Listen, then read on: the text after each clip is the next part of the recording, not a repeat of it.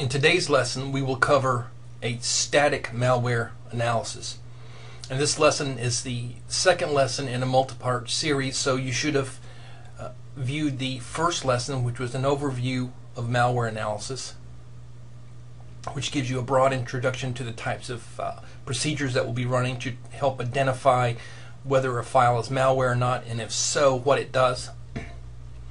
And so you want to make sure that you view that lesson first because it gives you a good background of what we're going to do.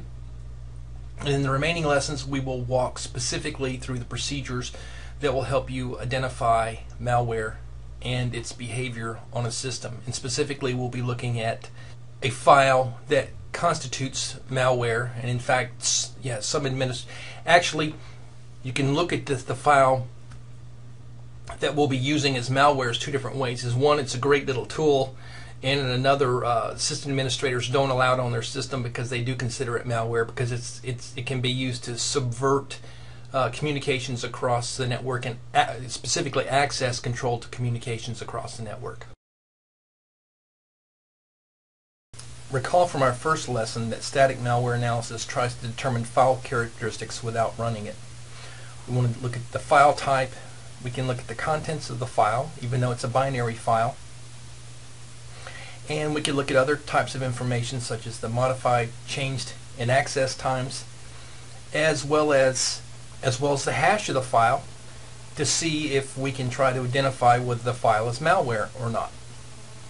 And so we want to look at the modified, changed, and access times. Why do we want to do that first?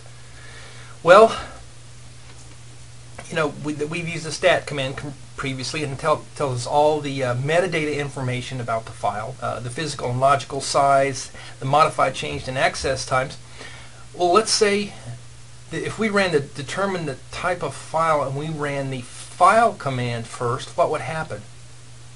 Well, it's going to change the access time. So if we want to run stat first to get this information because all the other commands are going to change this access time right here, the date and time.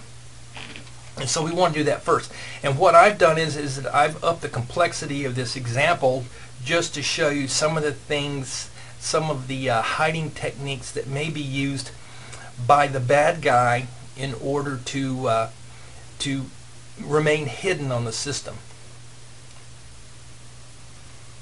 So again, what I'm showing you here is going to be a little different than what I'm going to give you for your first assignment, because I will give you the binary files and I'll give you some associated information with those files, and so you should follow along with the procedure that I've listed here. But in this case, I've made it a little more complex to show you the capabilities and some of the things you might need to think about if you get an intruder that uses some more sophisticated techniques to hide what they're doing. So we've looked here and we know that there's a suspicious open port listening on 1234. That's not a standard port, and we can go out to the internet and search for that. We can also go to a file within the Linux system to try to determine what port 1234 is, well-known ports. Unfortunately, right now, I don't have internet access. That's the joys of working in an academic community, is sometimes your internet goes down, so we won't be able to do that. But suffice to say, that port should not be open, because as a network administrator or security administrator, I should know what ports should be listening. And I know all of these ports are valid ports except the 1234. So let's get out of here. Type Q. Let's clear the screen. So if we don't have an internet connection, let's go to the Etsy directory and let's look at the file called services. And what this is a list of all the well-known ports and their associated services. And it shows you the well-known port numbers. Obviously, anything greater 1024 and above will be usually client-side services, which are randomly selected by the operating system when you want to connect to something else. But these are the well-known ports. If we hit the / and search for 1234, let's see if anything shows up. No, it doesn't. But if you want to scroll down through here, for example, this is a very good reference that indicates the port numbers, whether it's TCP or UDP, and what ports they run under. For example, here you see POP3 is the POP3 server, Post Office Protocol, and it runs over port 110, both TCP and UDP. Okay, so we know 1234, 1234 is not in there. So the next thing we can do under these circumstances, we know that there's something running over port 1234, so we can use the PS command, and we can look for port 1234 and see if we can find out any other information about it. And so let's run PS AUX, and then let's grep for 1234. Got it? So we're going to do a listing of our processes running, and then search for 1234.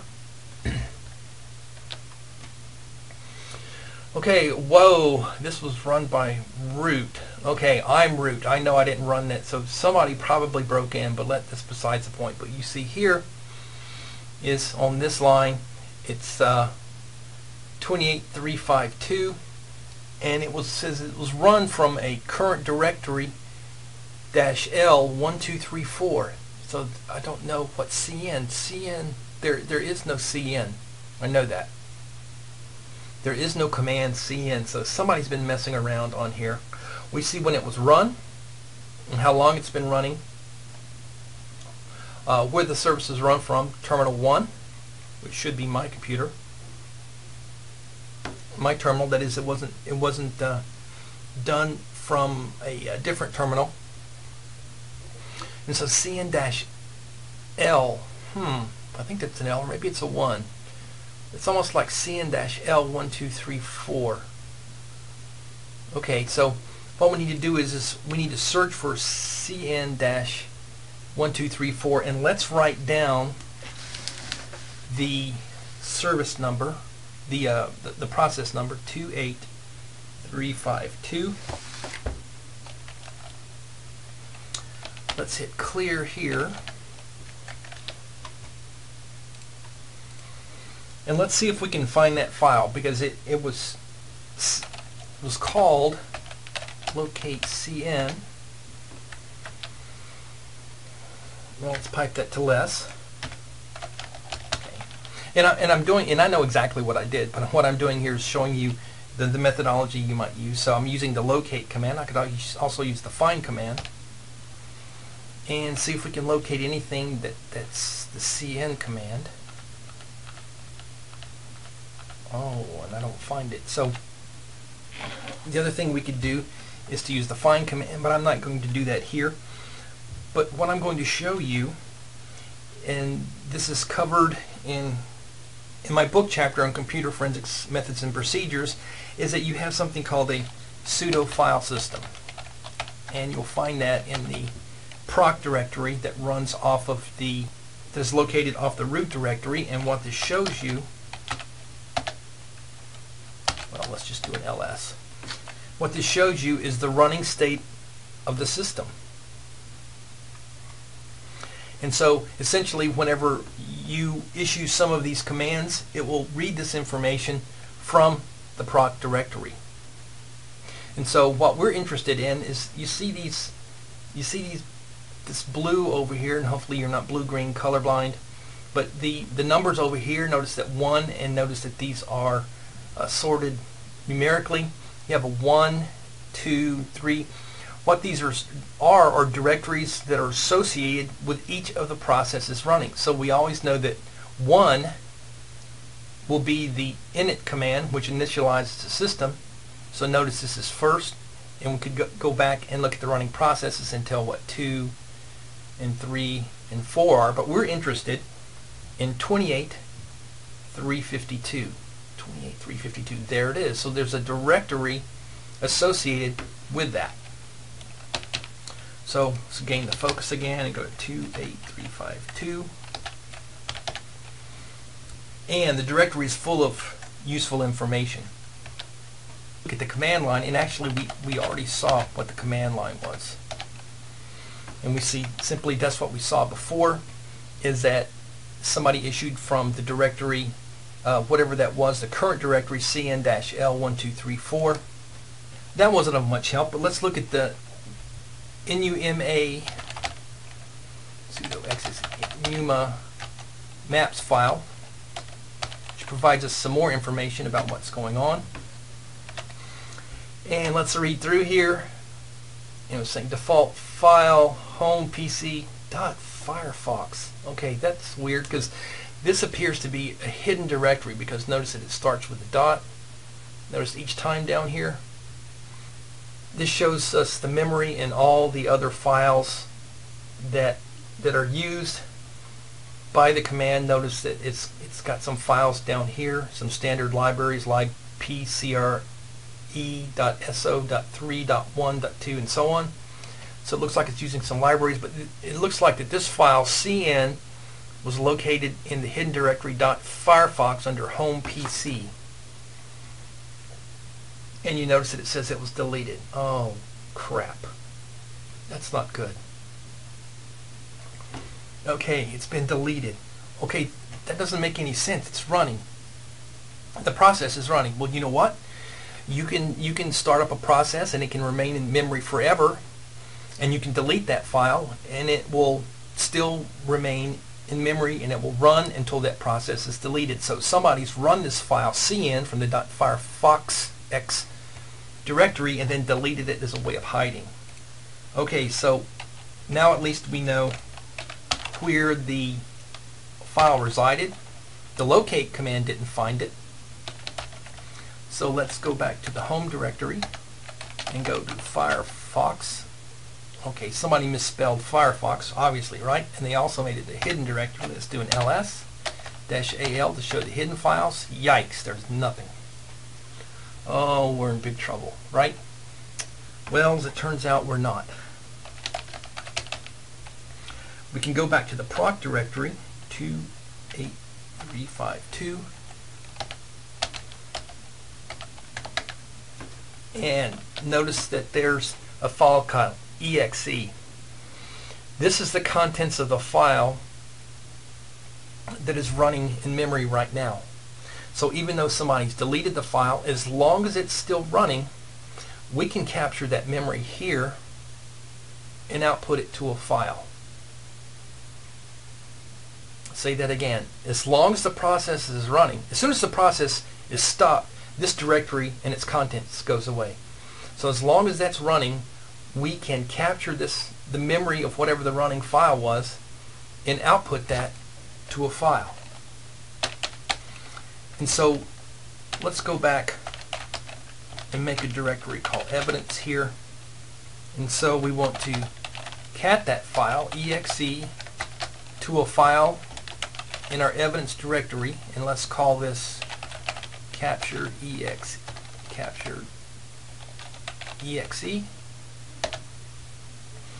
And we've captured that file.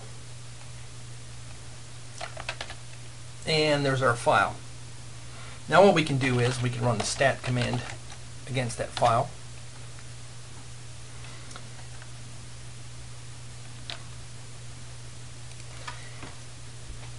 And look at information about it. The file size is 31296. It's a regular file. The number of blocks it takes up. There's the inode number 134.210. We can look at its permissions. The user ID, yikes, it was associated with me as well as PC. And the reason that is because I'm running its root. Then you see the modified access and change times here. Notice this -4 means it's Eastern time and that we're running in daylight savings time, and it was last modified, access, and changed on 5/9/2011. Okay, the next thing that we can do is we can run the file, and by the way, you'd want to output this information to a file. And let's go ahead and let's do this. Capture exe greater than capture exe file info. And now we want to run the file command against this to find out what kind of file it is. Okay, this gives us some good information. It's an executable file. It was compiled for an x86 64-bit architecture. This is version 1 of System 5 Unix. Dynamically linked, it uses shared libraries. And when we go through the dynamic analysis, we'll look at that in more detail. And it's stripped of any object code, which makes it run faster, but also may, if it contained the object code, upon compilation that might give us some more detailed information about how this works. But for right now, we know that it's stripped of the object code. So now we can put that into this file.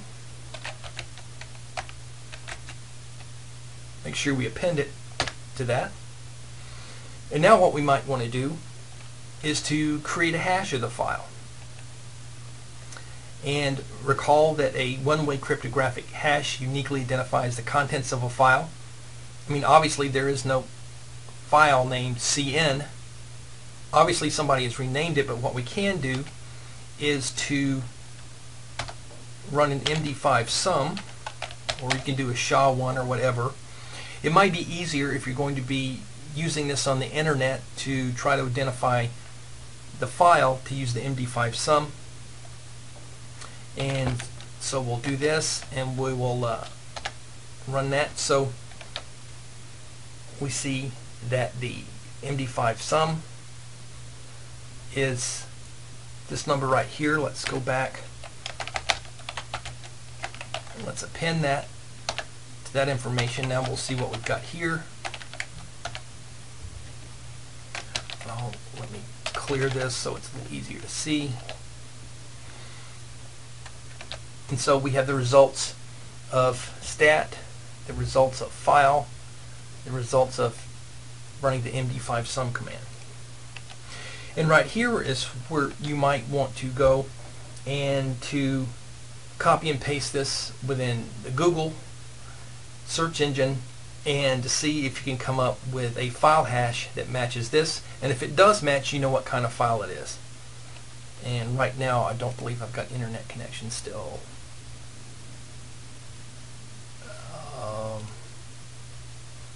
Great, no I don't. Okay, so we'll have to keep on without it.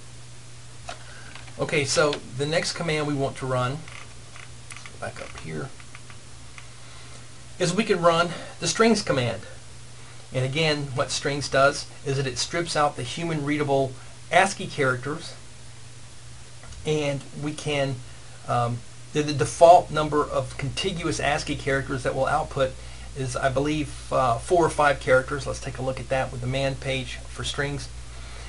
And then we can go back through and see if there's any unique content in there that will help us identify what file it is.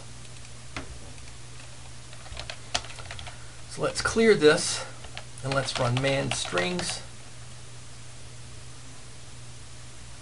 Okay, let's run strings-h.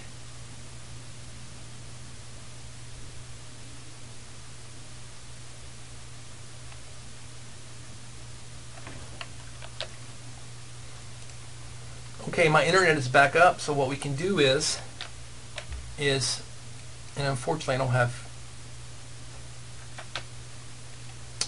the utilities installed here, VMware utilities, so I'll type out the first few characters of the MD5 to see if we can find it. And this is what I received. Your search did not match any document. So that hash 150F, okay, did not match any string on Google. So we're going to have to go deeper in here and do some more work to find out what it is. So as it turns out, if we type strings -h, if we type man strings, as it turns out for this system, the strings command is not on this computer. If we type strings-h, it tells us that the program strings can be found in the following packages: bin util, so what we need to do is to install the strings command.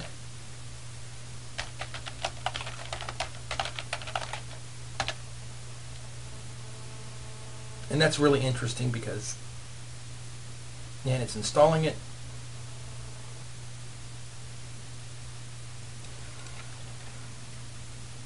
And that's kind of one of the things that you run into. This is the first time I've ever run a system that didn't have strings automatically on it. So I guess the server version here doesn't install strings by default, or doesn't install the binary utilities command by default.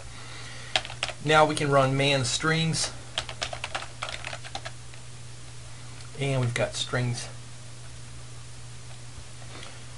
Notice here there's a min length that you can indicate in here so that it doesn't pick up some of the shorter text strings.